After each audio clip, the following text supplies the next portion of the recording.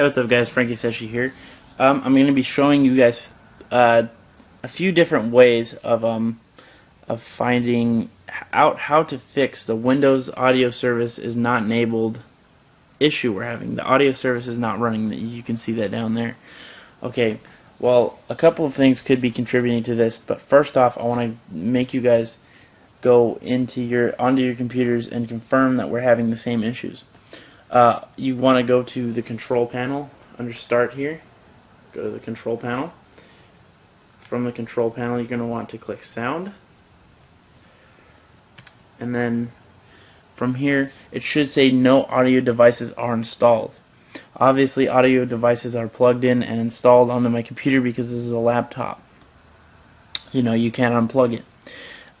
You want to put in some headphones, and you want to put some headphones or something or some other speaker into the computer to make sure, you want to make sure that those headphones work on your iPod or something else. Make sure those are working headphones, plug them into the laptop just to confirm that it still is doing nothing and it's still not working. Now, after you've confirmed that, we're going to move on right from here. We're going to move on to step 2, which is the first fix that we're going to have. So we'll do that now. What's up guys? Now we're going to be doing our first fix for this. I want to ask you guys to go to the Start. I want you guys to go to Control Panel. From the Control Panel, we will be going to Device Manager. From Device Manager now, we're going to see Sound, Video, and Game Controllers. SoundMax Integrated Digital Audio. This is what my audio service runs off of this driver. So now we have pretty much 3 options from here. We can update the driver software. Sometimes the Windows audio service can be stopped from this because your driver crashed, and you just need to update your driver software. You can try disabling it and then re-enabling it. You can try uninstalling this, turning off your computer, starting it back up, and then it'll automatically, upon rebooting, it'll reinstall it. Those might work for you. That's my first fix for this, and I'll show you guys the other fix for this that actually worked for me. So we'll be right back. Okay, fix number 2 is I'm going to ask you guys to go to Start, go to Run, and type in services.msc, or you can simply go to Start, type in services. You'll see some gears here. Click that, and here's your services. Hopefully when you call Apple, this is where they tell you to check. Here's your iPod service. So just so you know, services have to be started or enabled, to do things on your computer. And so if the iPod service is stopped, your iPod won't be recognized when you plug it into your computer. So just some background information about services. That's what services does. We're gonna go down over here, and we're gonna find Windows Audio. And you're gonna want to right click that and click Properties. Now here are the properties, and I want you guys to go from the General tab to Dependencies. And dependencies, what this means is we have here we have Multimedia Class Scheduler, Remote Procedure Call, and Windows Audio Endpoint Builder. All of these services must be enabled. They must be enabled in order for Windows Audio to be working. And the reason we're getting this red X down here is probably because one of these services are turned off.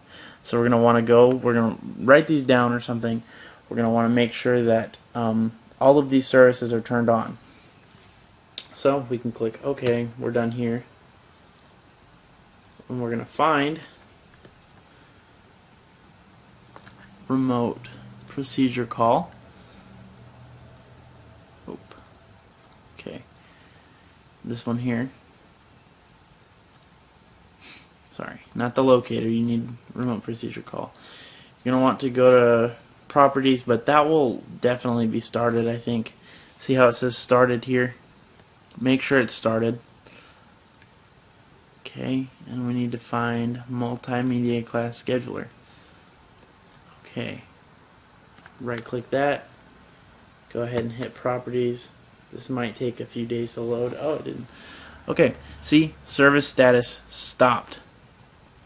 Now you're going to want to click, you're going to want to make sure startup type is automatic, and you click start.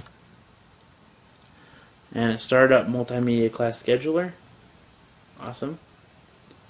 Okay. Now we're going to want to make sure that Windows Audio Endpoint Builder, which was our third one, we're going to want to make sure that started. Okay, right here it says started.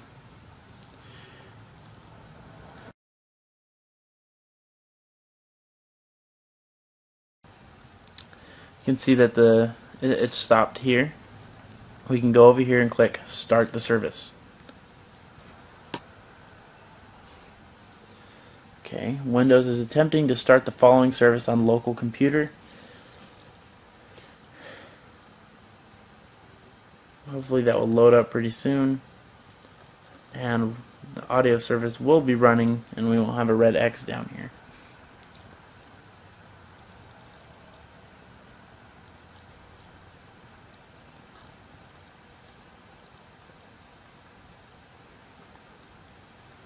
Okay, Windows audio service is now started. I can show you guys my speakers are working. So it worked. We have Windows audio service started, and it's actually showing me down here that I have speakers. So hopefully that worked for you guys. If not, try to find another fix on the internet, but I'm pretty sure that maybe would have taken care of it. If not, you might want to try again and plug in some headphones and see if those headphones work now. And if they're working and your speakers inside your laptop aren't, there might have been somewhere where you dropped it or something and the speakers broke, or they got disconnected somehow. So look into that, but just try it again with some headphones that you know for sure work, and if they work, then your issue is a hardware issue with your speakers, with your internal speakers on your computer. So get that looked at. Thanks. Bye.